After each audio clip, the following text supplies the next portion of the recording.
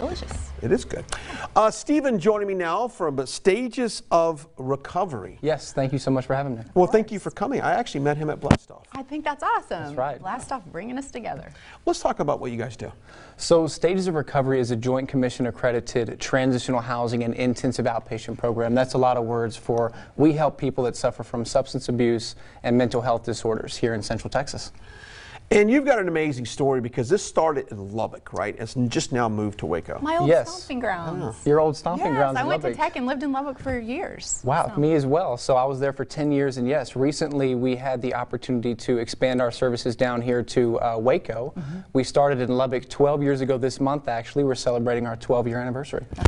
And let's talk about the services, the assistance that you guys offer. So transitional housing basically is a structured place for someone to live. They're held accountable. There's all sorts of curriculum that they're working through. There's on-site staff that also live on the property to assist them with their daily life while they're beginning their newfound journey in recovery. But there's a sense of independence too. There is, so that's what we want them to do. We want them to get jobs, get back into school, and begin to live that life that they know they want. They know that they can do this, and we're giving them a platform to do it on. Absolutely.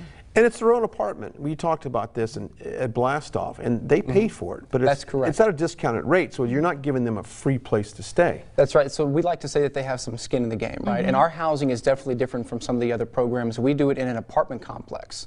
And so each apartment has the clients housed in there. So they have that sense of independence. They don't have an authority figure necessarily living in the house with them, but they still live on the property to make sure everything's running smoothly. You've got an event coming up at the Baylor Club, right? That's right, yes. So November 8th, we're hosting our second annual Waco Behavioral Health Symposium. We're really looking forward to that. Yeah. What's going to go on there? You got some speakers? We have all kinds of speakers coming in, and so Dr. Boone with La Hacienda and Brian Sanford with the Arbor, a lot of big heavy-hitting speakers are coming in to provide continued education credits for social workers and therapists of all kinds, but this is open to the public as well. There you go. Wow. Okay.